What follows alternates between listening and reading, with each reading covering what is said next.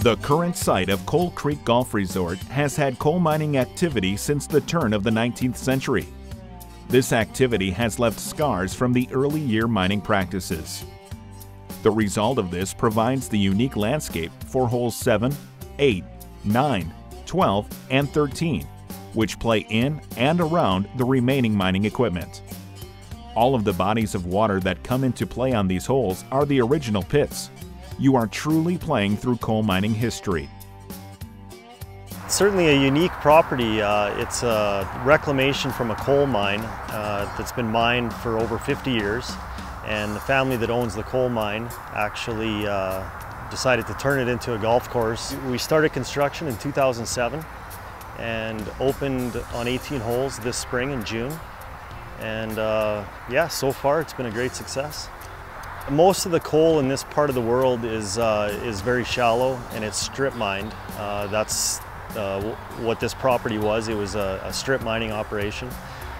So most of the pits were probably a maximum depth of 30 feet, which boded well to turning it into a golf course. We have lots of undulation change, which is not very typical in that area.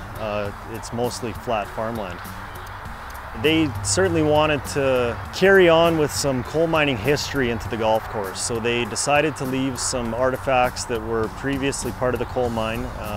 Yeah, we have a tipple that was built in the 1930s that is the backdrop of our 9th green, as well as a scraper that was left out on the property and a cat that happened to die on the property. We stripped the engines out and there it sits.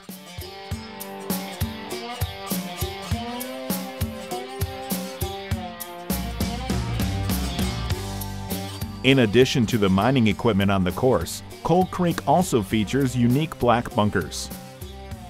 It's actually not sand, it's slag from a copper mine, and we bring it in from the west coast of Canada. It plays very well. It's a little bit denser than typical sand.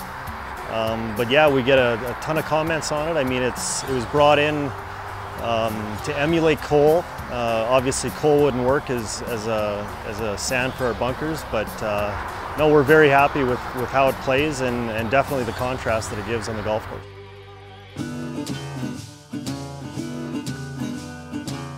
In parts of Canada, it is common to have bluegrass fairways. Zilinski gave some insight into this practice. Well, I think it's basically just our climate up here. You know, we have long, cold winters. Bluegrass seems to handle the cold the best for our climate. Bentgrass fairways aren't typically grown in Alberta. Our tees and our fairways are bluegrass as well as our intermediate rough. We have a fescue blend, fescue and wheatgrass blend for our native areas. And our greens are 50% A1, 50% A4 bentgrass. During growing, our fertility was a little bit higher. We were mainly granular through the growing, and now this summer I've switched to a foliar program. Put down between 3.5 and 4 pounds of nitrogen every year. Yeah, we just spoon feed them.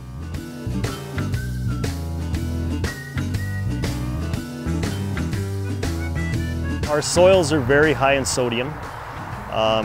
We do a lot of aerification in the summertime, along with leaching, lots of calcium treatments, just to keep the sodium in check. I try to verticut and top dress on a 2-week schedule. We roll once a week. On my greens, it's deep and infrequent as much as possible. We've had a hot summer this year, so the watering was a little bit more than typical. Just to touch on our water that we use, it's predominantly runoff, but we actually have put a pipeline in from the new coal mine, which is 4 miles down the road. They're mining in a very wet area where they need to de-water constantly, so we get a constant supply of fairly fresh water that for the area is actually of pretty decent quality. When asked why he chose A1-A4 for Coal Creek, Zilinski credits the consistent playability. This is the second growing that I've done. Previously I was at another course just down the road that we seeded to A1-A4 as well. Loved it, and that's why we made the decision to use the same type of grass. Just the ease of maintenance. I mean, you can do as little or as much to it as you want, and it seems like it always plays perfectly.